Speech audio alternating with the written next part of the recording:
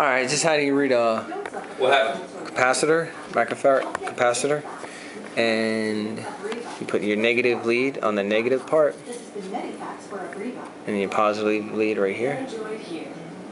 That reads 920. It's 1,000 microfarads, so that's on the borderline of being bad. This one you can tell it's bad and busted totally, and that one's bulged.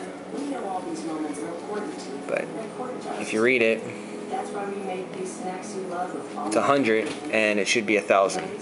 So if it's under, like, I think it's 10% of its value.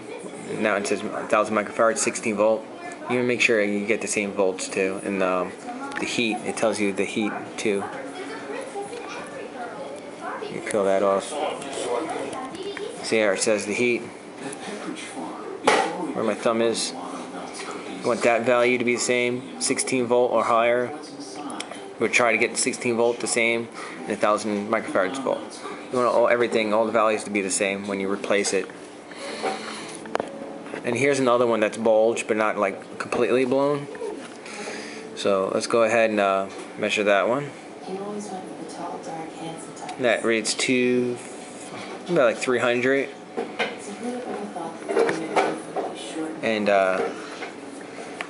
that's definitely bad, and it's supposed to be 1,000 microfarads. I got this out of the LCD monitor, bad one. Posted in my channel, YouTube channel, if you want to see it. But that's how you read capacitors. Hope that helped. And you have to get this is the meter that you want, by the way, capacitor meter.